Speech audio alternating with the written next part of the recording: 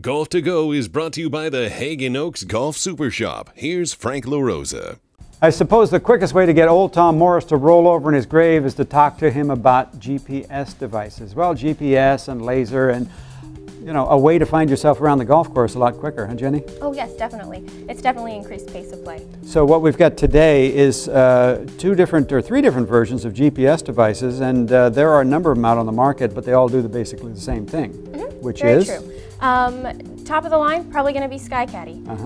SkyCaddie has been around for the longest. Right. I'm pretty sure they are the ones that started this whole deal.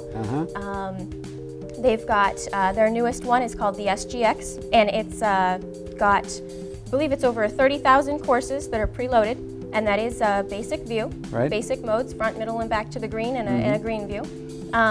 And for a download, you can do a 50 courses of your choosing that you download, and you get every view that golf course has mapped out and has available.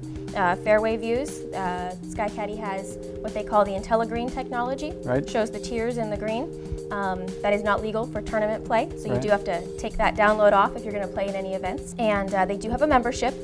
People ask, why am I paying that fee? You're paying that fee because they are the only company that walks the course when they map it. They've got backpacks on, they're out there mapping. As soon as a golf course changes something from one of their holes or a hazard or something, they're out there as soon as they can mapping it. Whereas some other brands take already existing satellites that maybe have been there for a while. SkyCaddie also offers some benefits packages, restaurants and resorts that you might travel to, and they have worldwide courses. Yeah, and there's lots of choices. I mean, you don't have to buy a device with a membership plan. There's some that you just turn them on and it finds you. So very true. What have we got? Next one. Yeah, tell me about it. That's the next one. Okay. So that would be a Golf Buddy. Right. Is the brand. Okay. They have two different models. This model here is the Golf Buddy World. It's the newest one. And they offer a touch screen or buttons, and you can use both in the same round, whatever you're more comfortable with. Found kind of younger crowd go with touch screen, and maybe an older crowd go with traditional buttons. Sure. They have no annual fees. They are preloaded courses, over 40,000. You just would turn it on, walk out onto the course and start playing.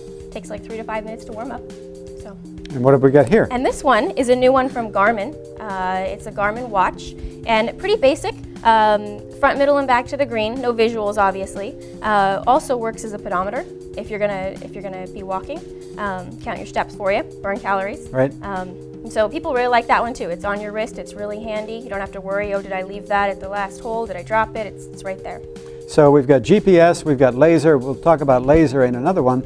But it seems to me that Guinness Book of Records, the next record that needs to be broken is playing all the 40,000 courses on one of these GPS devices. Yes, definitely. Okay, give that a shot.